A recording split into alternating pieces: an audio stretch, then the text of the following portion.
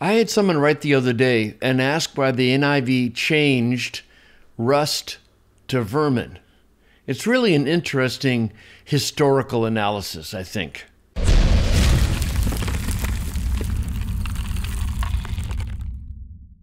Jesus says, "Do not store up for yourselves treasures on earth, where moth and brosis destroy, and where thieves break in and steal." So the question is, why do some translations say vermin, or in the case of the Net Bible, a devouring insect, where we have always had rust, such as in the ESV?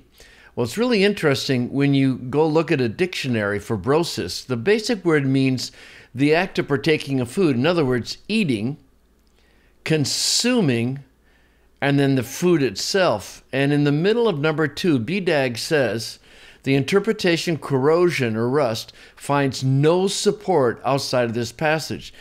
In other words, rust simply isn't a definition of brosis. Now, you can understand if the word means to eat, you can think of rust as eating metal, but you would have to have a really specific reason to do that. It is interesting that in one of the other uses of brosis in the Bible is in James 5:3. It says, "Your gold and silver are corroded, and their corrosion will be against you a witness of them." In other words, there is a word for rust, corrosion, but that's not the word that's being used here. The word is brosis. So the real question is, how did rust ever get into Matthew 6:19? And it appears that it's a choice that Tyndale made many centuries ago that then got reflected in the King James. But it's one of these translations that simply has no basis in fact. Now, Tyndale was working with much less information than we have, so this is not to critique him negatively.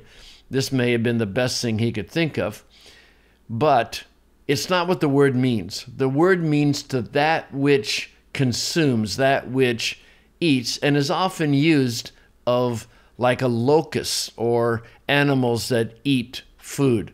And hence the NIV and the Net Bible understand it properly to be some kind of insect.